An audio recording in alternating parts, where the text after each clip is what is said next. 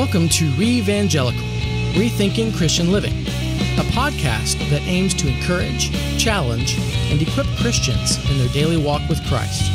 Join us as we discuss scripture, theology, the issues of the day, and uplifting stories from folks just like you. Here's your host, Danny Forshee.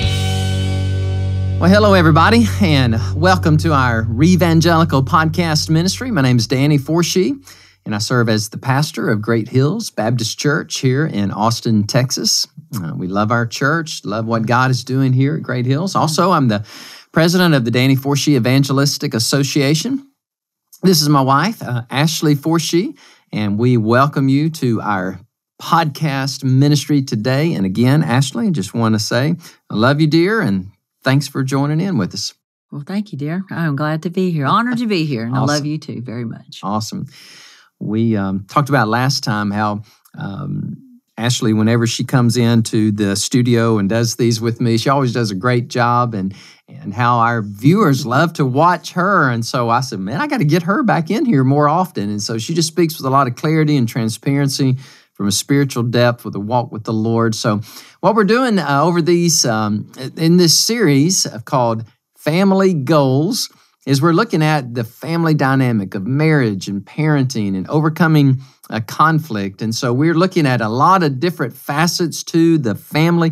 You know, I'm just thinking now that God's first institution that He created was the marriage family. That's right. You know, before any business or church or organization, God said, here's man, here's woman. They need to come together. And then it was God's idea. And so marriage and family is His ideal. And so we're just delighted to be able to share from our heart and from the Word of God just some principles and some truths that might be able to encourage you in your marriage relationship or as you raise your children, wherever you are in the spectrum of raising kids. It may be you have brand new babies in your house. Woohoo, we do. Well, our kids do. Have those grandbabies. Our youngest just turned 8 weeks old, little Riley Kate. Or you may have adolescents, children, preschoolers, teenagers. Your kids may be like our kids and married, but you know what? As long as you're on this earth, you're going to be their parents. And so we look forward to sharing some thoughts about parenting here in the next couple of weeks. But again, thank you for tuning us in. And today's episode is called Be Positive. And so I just think that's what we need. We need some positivity because we have so much negativity and so much discouragement and difficulty in our culture, in our world. There's so many things that are happening. Still, people are very sick with the coronavirus, economic hardships, societal unrest, racial tension and racism. I mean, just so many things that are difficult in our world today. And so we thought, why can't we just come along and offer some words of encouragement and be positive? And family goals just has to do with the most important relationships that we have. Number one, with Jesus. Number two, with our spouse. And then with our families, children, extended families. And so being positive. Ashley, you are one of the most positive people that I have ever met. For my wife, that glass, look, it is nowhere near half empty.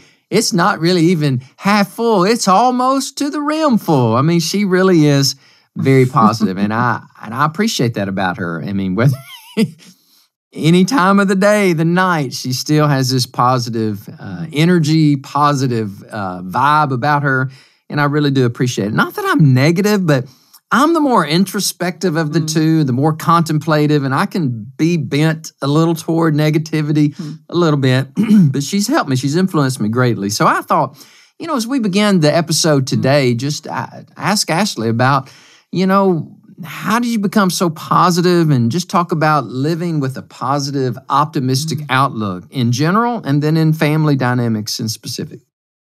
All right. You know, first of all, I just, I think for me, I'll start off by saying, you know, I became a Christian when I was 10 years old. And I think, you know, even just that aspect of knowing Jesus at such a young age, you know, and I know just how I was protected, and, you know, and it was real to me, even though I was only 10, you know, it was very real. And so with that, I think, you know, it just, through my life, it's just given me a peace that, okay, I can make it. God is with me, and God is for me. He's not against me. And, was thankful and very fortunate, to have a great church that, and youth group and have all that positivity, which it was very positive, doesn't mean that, doesn't mean everything was perfect and whether church or school or whatever, because I was a teenager, you just deal with teenage things. Yeah. But, I just think that was a big part of it. First Baptist Church of Gulf Shores, Yes, First Alabama. Baptist Church of Gulf Shores, That's the Alabama. church And you're we got talking about. married, yes, Absolutely. and we ended up getting married there. Sure and did. so, and then also, and then like I said, again, that just means so much. And I do think that really just impacted, my life. And I'm thankful because it was at such a young age. And I know not everybody has that story, but I do. And I do know that affected me. Yeah. And then the other part I would just say is my parents, our family, is that, my mom and dad were very encouraging to us as children. And, we knew we were loved. And, they were very much about encouraging other people as well, and they were very thoughtful. My dad was a salesman, and so in a furniture, and he loved people, and he showed that to us as kids. And just my dad loved to have fun. My parents, growing up, we would go and we had a lot of fun together growing up. Vacations and just in general, we lived down on the coast of Alabama, and so we would. And that mean you had to always go off somewhere to vacation. We just would have fun time with families and stuff like that. And so, we all have things we struggle with, but that was one thing. Those two things, definitely knowing the Lord, and then also just, having that foundation. And so, and I think, with that, we brought that, I think, into our life and to our marriage, and what was, is very important to be positive, to be encouraging, because also I do know with Danny, he has a lot of responsibility. And so, with that, I think, I always just wanted to provide a safe place for Danny to come home to at the end of the day, and to be positive and encouraging. It sounds like Caleb. Be positive. We're doing a shout out to Caleb. But anyway, it's just, but I think that's so important. And, and again, as you just learn more about what God's word said and what scripture says. And I really do always go back to, this is the verse that I, try to encourage my own self and encourage others. Because even though I say, I do know, again, I know I am, and I'm thankful that, God has made me almost, to be joyful. But I also, there's certainly been times in my life when I, wasn't, and that would be because a lot of it was because it was my own doing. And so, but then I had to figure out and, and redirect my mind and heart to, like, okay, it's time to be positive. But the verses that I'm going to say is, and I know a lot of y'all know this, is Philippians 4, and it's, memorize 4, 6, and 7, and that's such a great verse. But I like go back to the whole part of it, and even back at the beginning of verse 4. Yeah. And so I'm just, if I read it, okay, I want to read scripture here. And it says, and this is the NIV version, and it says, "Rejoice in the Lord always. I will say it again, rejoice. Let your gentleness be evident to all. The Lord is near." And then these are the parts that are like encourage you as you do become, are just sad or whatever thing you're going through. It's like, do not be anxious about anything, but in every situation, by prayer and petition, you're praying, you're asking God. But he says also to be thankful. Yeah. So as sometimes when you can get negative, or, you're just having a hard time. We watched a movie the other day, and it was about being thankful, and listen to 10 things that you're thankful for. And it really can help your mind almost to be like, okay, I'm going to get off of the negativity and get more on positive. Amen. Well, the rest of that says, and when you do this, present your request to God, and the peace of God, which transcends all understanding, will guard your hearts and mind in Christ Jesus. And then it says, finally, brothers and sisters, whatever is true, whatever is noble, whatever is right, whatever is pure, whatever is lovely, whatever is admirable, if anything is excellent or praiseworthy, think about such things. And whatever you have learned, received, or heard from me, or seen in me, put it into practice, and the peace of God, or the God of peace, will be with you. Amen. And so I just, I love that scripture, because I think it's like it puts it, you need to be joyful. It doesn't mean your life's going to be perfect. Doesn't mean every day is just, like I said, is perfect. But it's like it gives you something to hang on to, and gives you something very applicable that you can do in your life. And so anyway, Very thankful. Thank you. So that's really good. Your background, your being raised, accepting Christ, being in a home that you were affirmed and encouraged, having a church, a youth ministry that affirmed you. And you're talking about your mom and dad. I just love your parents. They're just wonderful people. Big Mike, he went to be with the Lord in 2005. I know, like 15, 16 years ago. Yeah, it'll be 16 years, I guess, in He March was 2nd. quite an individual. He's about 6'2", 250 pounds. He was a big man, big smile, and loved life and loved to have a good time and instilled that in you guys. And y'all like to have fun. And Evelyn, your mom, loved Miss Evelyn. She remarried to Larry Bowman. We love Larry. Yeah. He's become just a big part of our family as well. He also likes to have a good time. Yes, he does. Now, he and I like to play golf and just eat seafood. Come on.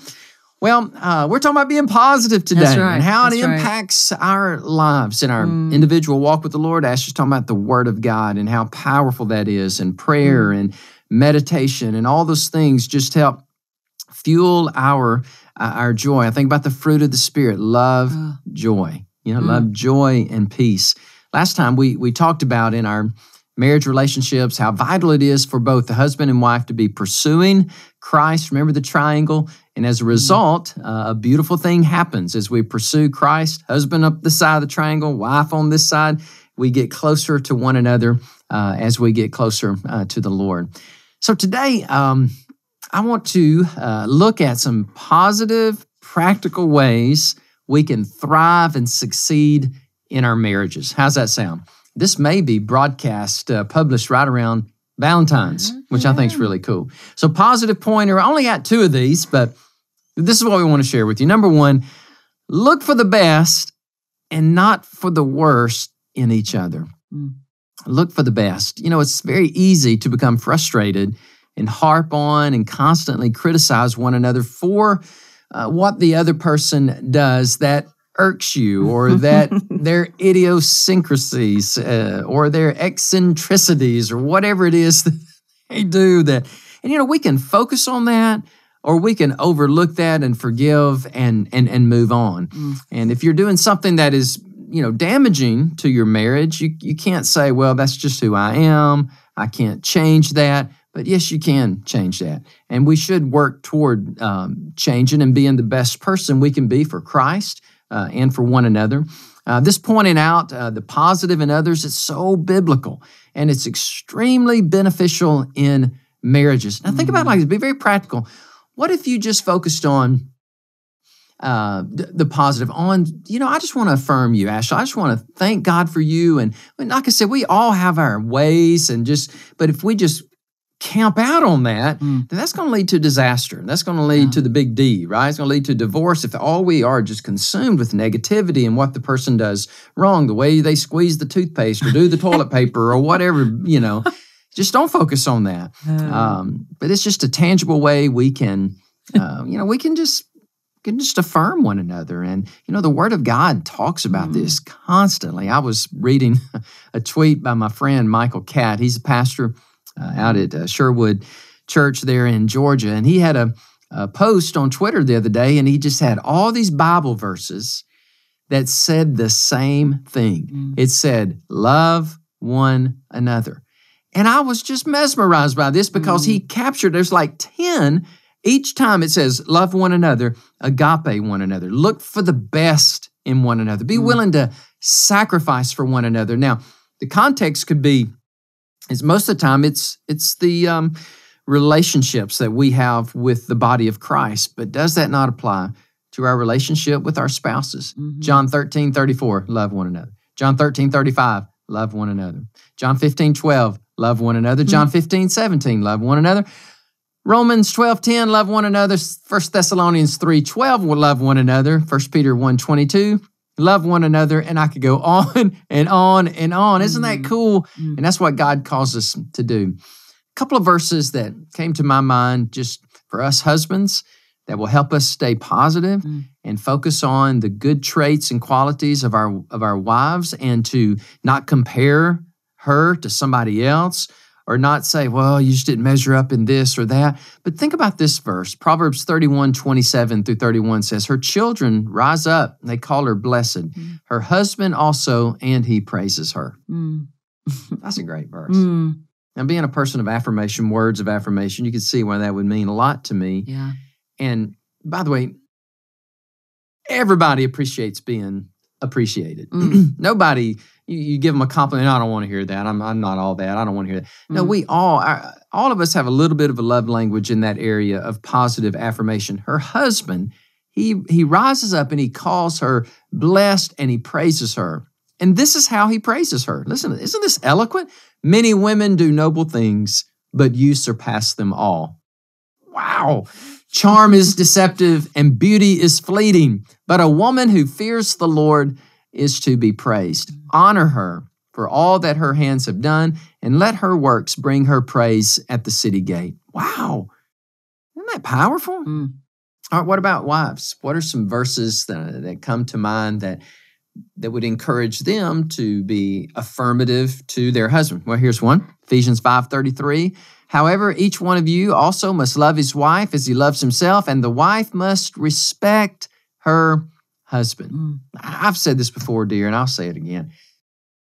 You know, the Bible's just amazing. Ephesians 5:33, what I just read.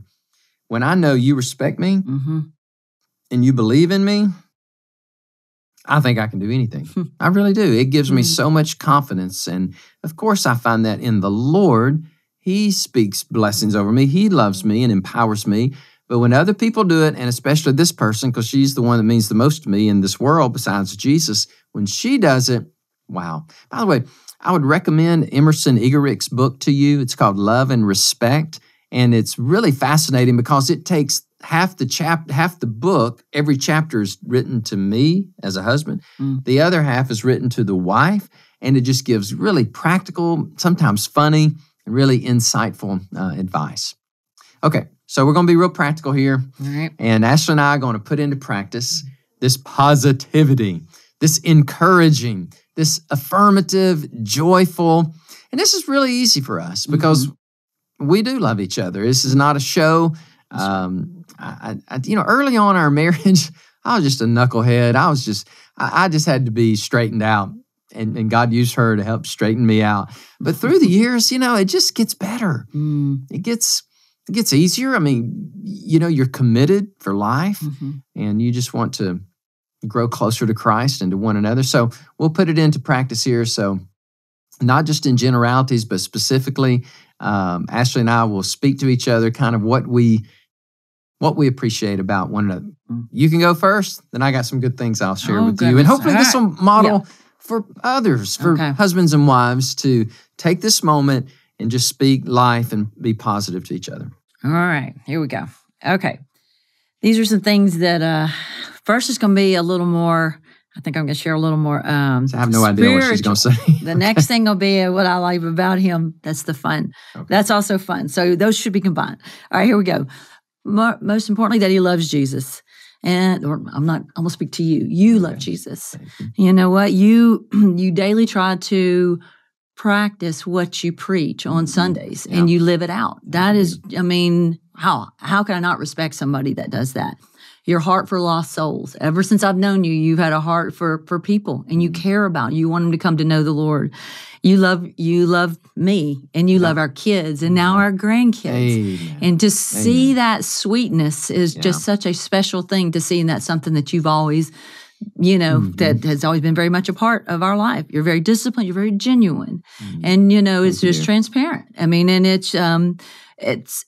and that's what a lot of people know about you. And I appreciate that. I like that you, we spend time together. We pray together, and we had shared that in our previous podcast, but that's so important. And you're very intentional.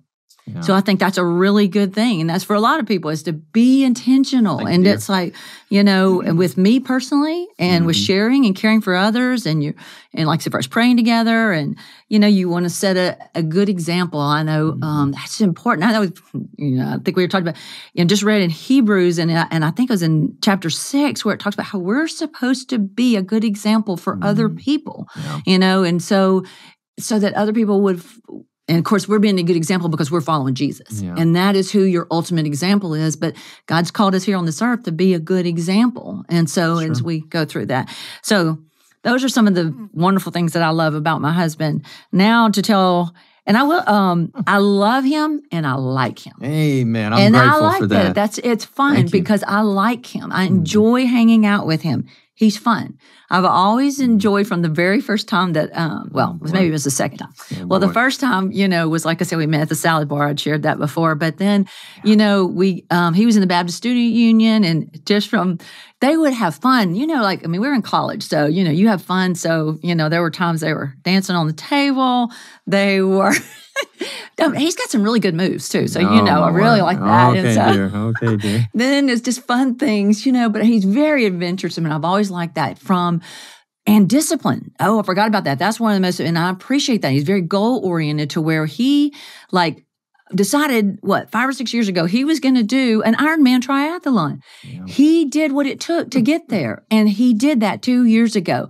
Yeah. That is something, that's an incredible goal that he set for him, and he did it. And so anything from he's also did those, Fun Mudder things with Tough Mudder with Bryant and Leighton. And they went and, it was an obstacle course. And got filthy dirty, but they just love spending time. And that's it, spending time together. And so, and then the other things is I would just say is he's a helper and he helps me at home. And I really appreciate that.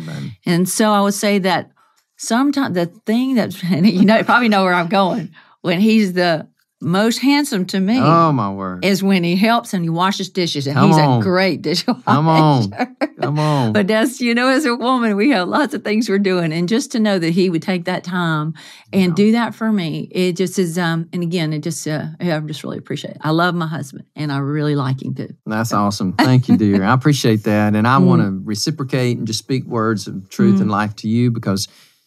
Like you said, I love you, but also like you. I enjoy hanging out with you. And I've said this before, and I may even get emotional saying it again, but she's the... No. I love you, dear. Appreciate you. Thank you. Ashley's the best person I've ever met. That's just the truth. And I've met a lot of people. Some people say, well, you haven't met many people. No. I've met a lot of people, but she's the best person, most genuine, compassionate, caring, selfless person that I've ever met. Of course, we were 18 and 19 years of age, and I was dating her. I just thought, and I still do, well, she is so pretty. That's what attracted me, initially, guys just being real. But oh my word, I had no idea just what was underneath and what kind of person she was until... we started dating and getting married, having our lives together and our kids and all. And phenomenal wife, amazing mother. And I know our kids would absolutely affirm what I'm saying. And those grandkids absolutely adore Nene. I tell you, Claire sees Ashley coming and she goes ballistic because she absolutely loves her. And Ashley's very genuine. Like I said earlier, very, very positive, dear. I appreciate that you're so positive in the half full glass. Thank you that the way you love people, you believe the best of people. Ashley's a great counselor. She was getting that sociology major for a reason because she enjoys counseling. She enjoys listening to people, and people enjoy listening to her and her wisdom.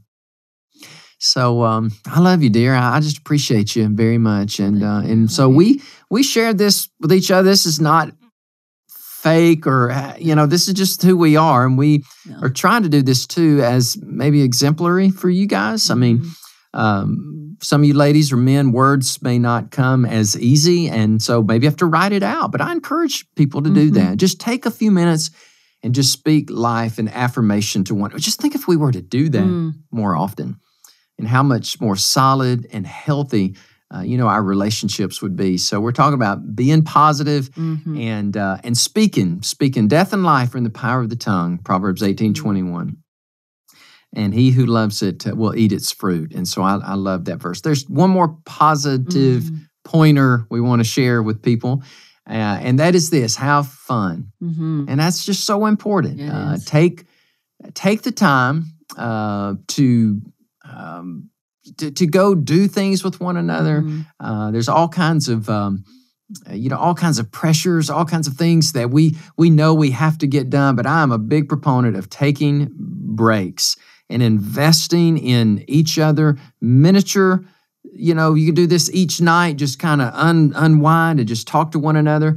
But Ashley, and I love this about her too, is she's not afraid to have a good time. I mean, she will I remember a couple years ago, we were in August of 2019, I'd gotten really dehydrated and I was just going really, really hard and I didn't know what was happening to me. I thought I was having some kind of heart issue or whatever. Went to the doctor, everything was fine. I was on the brink of having a panic attack and we were walking around the neighborhood and Ashley said, we're taking a trip. And she planned this amazing trip to California. And I was like, yay, let's go. And so we did for 5 or 6 days. And we had a blast. Yosemite, went to the Los Angeles Dodgers. Lo and behold, they win the World Series last year. And so, I don't know, just encourage you to stay in positive and not looking at the worst of one another. And then number 2, take some time to have some fun. Anything you want to say about that? One of the things, just in talking about being positive and encouraging and just in general as a person, and then also is like, because the world there's so much negativity. So I would just encourage you is turn off the TV, quit watching Facebook, Twitter, whatever, all the other ones is. If it's so much negativity is like, absolutely, I want to know what's going on in the world, but I don't want to be so overwhelmed and focused with, because if you focus on it, it can be it can be depressing. So put in positive things, and then, I don't know, I just feel like when we just say that is be careful what all you spend your time watching and listening, it does affect how you feel and, being positive, but also just so important just in your marriage relationships is just to be encouraging, to remember this is the person you chose to spend the rest of your life with. And so, some days are better than others. It's just real life. Let's be real, but it's like, man. Something else I enjoy? We like to walk. We do. We go on walks together. In fact, when this episode is over, we walked yesterday for a couple miles. And Leighton, our son, y'all are going to go walk. I'm going to go to the gym. And that's another thing, too. It's important to have your own life, have your own passions and pursuits and do things that you enjoy. But you got to do those together as well. So have your individual time, then your joint time. But that is something I just love about Ashley. She does like to have a good time, and we'll do walks together, vacations, Christmases, celebrations, birthdays. Have fun along the way. That's right. It'll add years to your life to your years. It'll bless you.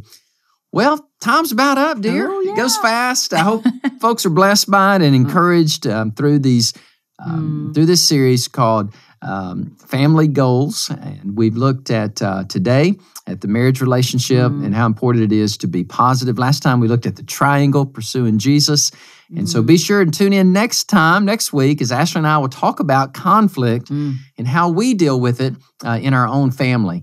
And we may even broach the touchy subjects about what every couple fights about, and that's sex and money, right? So we may have to talk a little bit about that and just offer some encouragement to folks because, look, we're just trying to be real because we know marriages are under attack. We know the devil hates Jesus. He hates the church, and he hates your marriage. So we want to do everything we can to come alongside you and build you up. Speaking of coming alongside you and helping and building you up, I want to offer you our 7-part series called Explore God. Very excited that we're getting to offer this to you. The resource guides you through some of the most common questions that people ask about God, and it makes a great gift for someone you know who isn't yet a believer in Christ, not yet. And so maybe you can get this series, give it to them, and just, as it's me teaching on some of the tough topics, some hard questions that we all ask about, does God exist? Why is there so much pain and suffering? Is the Bible really the Word of God? Is Jesus really the only way to heaven? So we talk about those, and you can go to dfea.com and check it out. And thank you again so much for listening. I always love to pray, so I'm going to pray a blessing over you. And so let's pray together. Father, thank you for our time together. Thank you for each couple that has been listening. Thank you, Lord, for each individual. And I just pray blessings upon them. I pray for those that are that are dating. I pray for those, Lord, that are looking and just open to your will in their life. Would you guide them and bless them? Bless married couples. Bless those with children. And Lord, we do pray that they would be positive to one another and they would speak words of life and blessing. And Lord, they would enjoy times of just fun. And life is hard, Lord, and just help us to take time off and enjoy this life that you've given us. We love you and we pray this in Jesus' name. Amen. Amen. Thanks for listening to REvangelical. We hope today's episode has edified and enhanced your walk with God. Don't forget to subscribe to the podcast on iTunes, like us on Facebook, and follow us on Twitter. We'll see you next week.